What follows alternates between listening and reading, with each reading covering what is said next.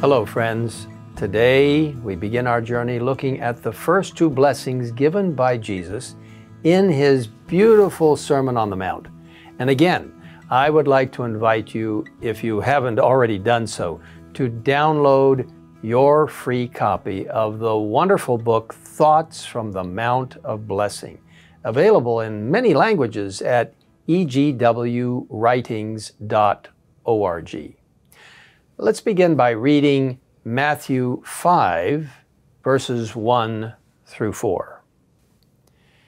And seeing the multitudes, he went up on a mountain, and when he was seated, his disciples came to him. Then he opened his mouth and taught them, saying, Blessed are the poor in spirit, for theirs is the kingdom of heaven. Blessed are those who mourn, for they shall be comforted. At first glance, this teaching might seem very strange. How can one be blessed when they are poor in spirit or in mourning? Now, in the book Thoughts from the Mount of Blessing, we are given this insight. He who feels whole, who thinks that he is reasonably good, and is contented with his condition, does not seek to become a partaker of the grace and righteousness of Christ.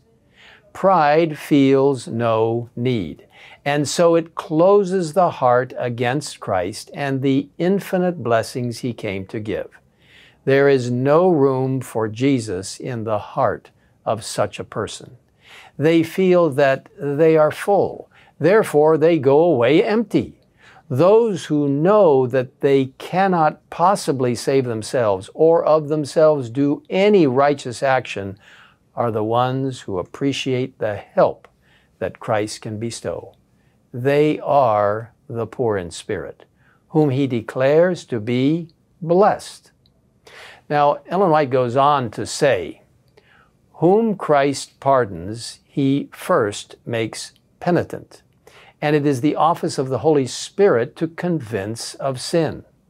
So, when Jesus is referring to those who are poor in spirit, He is talking about those who feel their need of Him, those who understand there is no good thing in and of themselves. This is in stark contrast to those described in the book of Revelation who say, I am rich, have become wealthy, and have need of nothing, but do not realize they are actually wretched, miserable, poor, blind, and naked. What is Jesus' counsel to these self-absorbed, self-sufficient people? I counsel you to buy from me gold refined in the fire, that you may be rich, and white garments, that you may be clothed, that the shame of your nakedness may not be revealed, and anoint your eyes with eye salve, that you may see. This, friends, is why the poor in spirit are blessed. It is because when we realize our need of God, confess that need to Him, then He is able to pour out His blessings upon us, and the kingdom of heaven will be ours. And what about those who mourn? Ellen White tells us in Thoughts from the Mount of Blessing that the mourning here brought to view is true heart sorrow for sin. As one is drawn to behold Jesus uplifted on the cross, he discerns the sinfulness of humanity. He sees that it is sin which scourged and crucified the Lord of glory. He sees that while He has been loved with unspeakable tenderness, His life has been a continual scene of ingratitude and rebellion. He is separated from God by a gulf of sin that is broad and black and deep, and he mourns in brokenness of heart. It is such mourning, she says, that shall be comforted.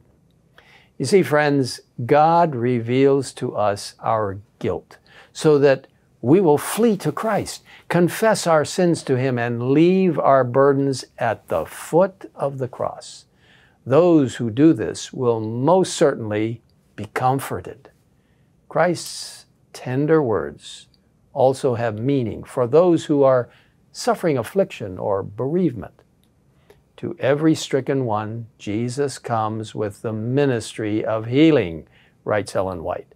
The life of bereavement, pain, and suffering may be brightened by precious revealings of His presence. God would not have us remain pressed down by dumb sorrow, with sore and breaking hearts. He would have us look up and behold His dear face of love. The blessed Savior stands by many whose eyes are so blinded by tears that they do not discern Him. He longs to clasp our hands, to have us look to Him in simple faith, permitting Him to guide us. His heart is open to our griefs, our sorrows, and our trials. We may keep the heart stayed upon Him and meditate upon His loving kindness all the day.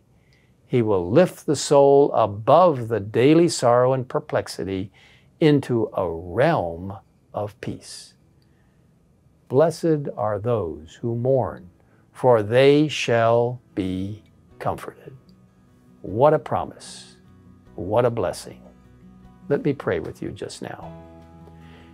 Dear Lord, there may be some right now who are pressed down by difficulties, challenges, discouragement.